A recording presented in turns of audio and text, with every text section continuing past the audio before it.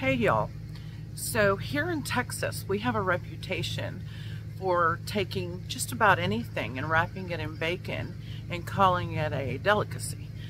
We'll even take Oreos and wrap them in bacon and fry them and serve them at fairs or carnivals.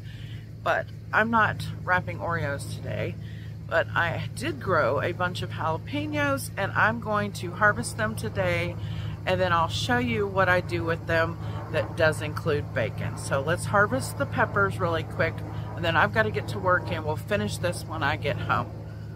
Welcome to Waterfall Cottage. I'm Cherie and that's Tommy, and today we might be gardening, remodeling, cooking, canning, or tending to our chickens. Stick around and see what we are up to today. Alrighty. I would have liked for them to be a little bigger, but they are what they are, and they are big enough. I wasn't sure what kind of crop we were going to get this year because of the drought. But we did end up getting a decent crop.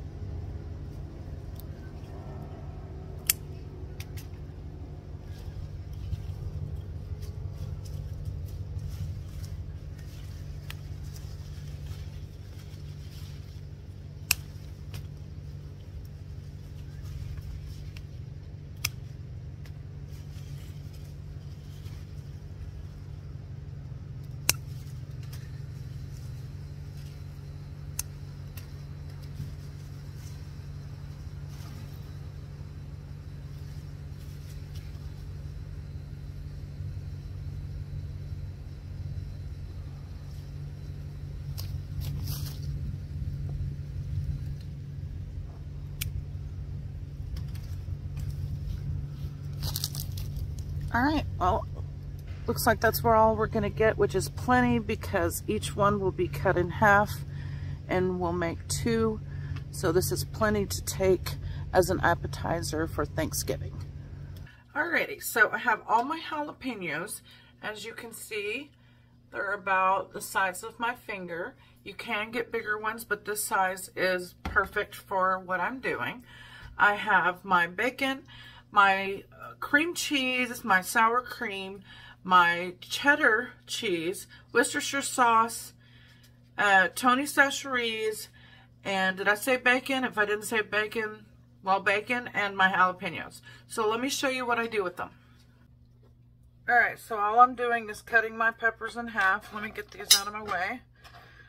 Nothing special, just cut them in half and then scoop the insides out.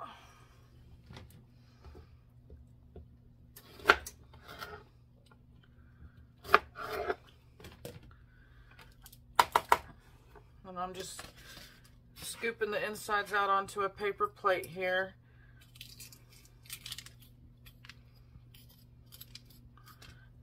And rinsing any seeds off if the seeds are just insisting on sticking. These aren't too hot. My hands aren't burning. Some jalapenos are hotter than others, and these aren't that bad. Some of the bad ones, I can't even sit here and do this without coughing.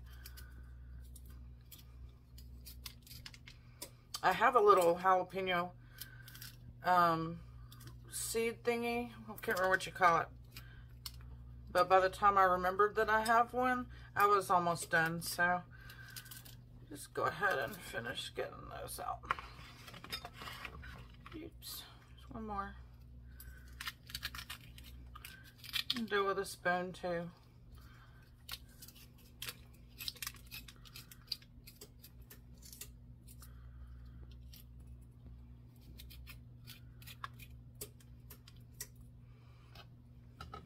All right, so in the meantime, I have my cream cheese. I'm just gonna sprinkle some Tony Chachere's in there. That's probably a teaspoon.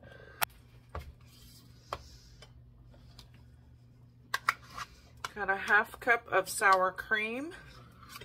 Put that in there.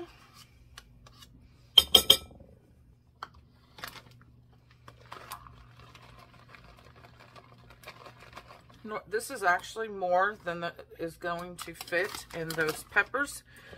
Oh, it's a cup of cheddar cheese, by the way, but I'm gonna make a double batch with some jalapenos that I bought, which I will do after I'm done making this video. So anyway, just go ahead and smush everything together. Mix it all up real well. You can do it with a mixer. You can do it with your hands. You can do it with a fork. Whatever you need to do to get it all mixed up.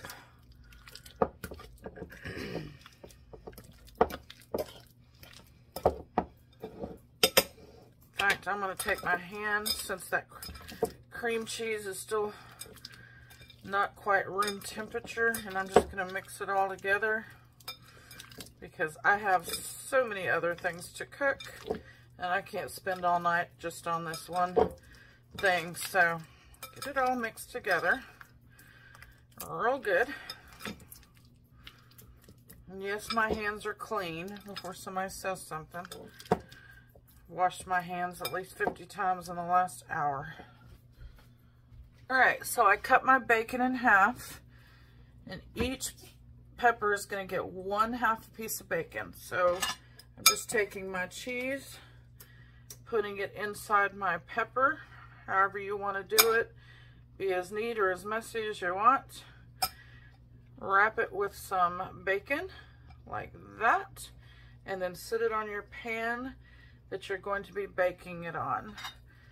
So I'm just going to go through and do all these peppers real quick.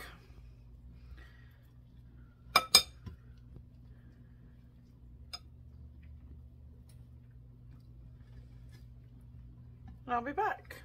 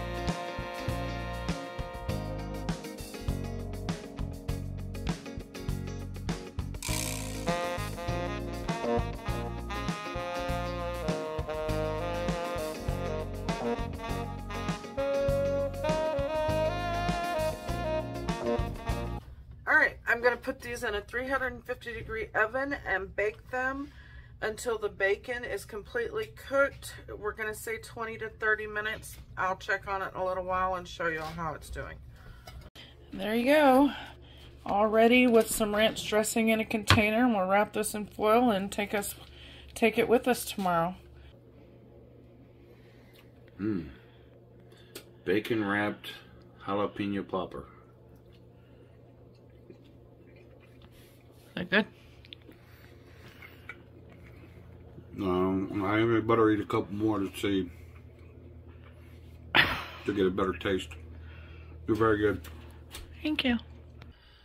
Whatever you decide to make these jalapeno poppers for, whether it's a football game or a holiday, Thanksgiving, Christmas, or just, you know, your Friday night dinner, these go really quick. They're very popular.